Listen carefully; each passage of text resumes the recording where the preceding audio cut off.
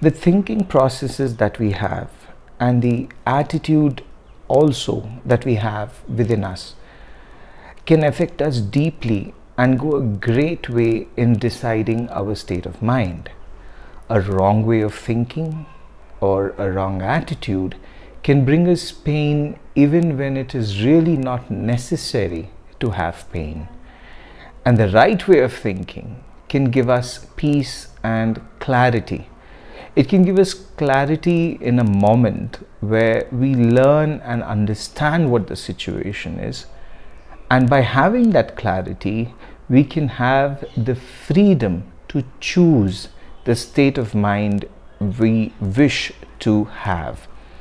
When I say freedom to choose the state of mind, we should know that it's the most desirable state of mind is to have a mind that is generally peaceful, stable, and has clarity. Now, there are going to be disturbances without doubt from the external circumstances or the circumstances that we are in, and there is always going to be an imbalance created. But the rooting that we need to have, or the kind of state of mind that we should tell ourselves that is most desirable for us, is a state of peace and clarity. These states can be disturbed by two factors. So here is where I wanted to talk about mindfulness.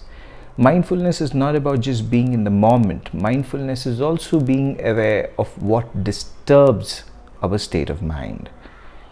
In analyzing it, we should understand that there are two factors that disturb this: an external factor and an internal factor.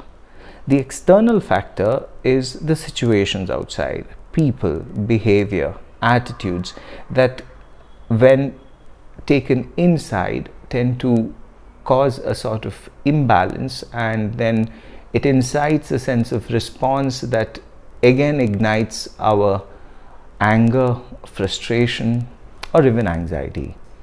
That is the external situation that comes from outside to inside.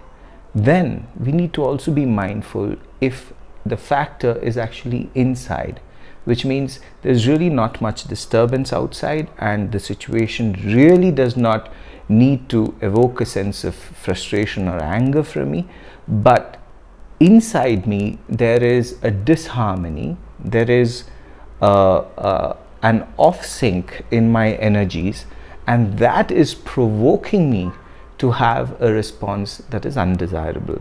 We need to clearly understand these two distinctions, because when we mix them up and we are not sure about it, then more than just dealing with the situation, we are also dealing with the confusion that is happening within us. And this confusion can add up to our responses, it can add up to our frustration, it can add up to our anger. So it's justified that we are frustrated or angry, but it can help us a great deal if we understand what really is the cause. When there's an external cause, we learn to respond in a particular way, and there is a whole science behind that. When there's an internal problem or when there's an internal dysfunction, again we can learn through meditation and mindfulness as to how to deal with that. Maybe at certain times silence is the best option. So we learn to keep it within ourselves, and we learn to probably even if we respond in an angry way or in a frustrated way, we are not bound by our egotism to hold it very tight within us. We can salvage the situation and bring it under control by actually expressing to somebody a sense of regret, by saying that we're sorry for what has happened, because I have not been in my best states. So we can actually harmonize and balance situations to a great deal by understanding these two distinctions. The distinction that the fact is my mind's disturbed from an outside force, and the distinction that my mind is actually disturbed by my internal force. Sometimes on a bad day, both can come together. the external situation might be equally responsible, and the internal situation might also be provoked or might also be in disharmony. When there is an external cause, then the best way to deal with that is to understand and reason in dealing with the situation. When there's an internal cause, the best way is to find ways and means to calm ourselves down. And even if we can't calm it down, we can express a sense of regret, and we can salvage and bring the situation under control. That again is a different way, and there are many ways to deal with that, and that it depends on a particular situation. But understanding these two distinctions is of a great help to our own mental clarity, and it also helps us in bringing the situation back to normal as soon as possible.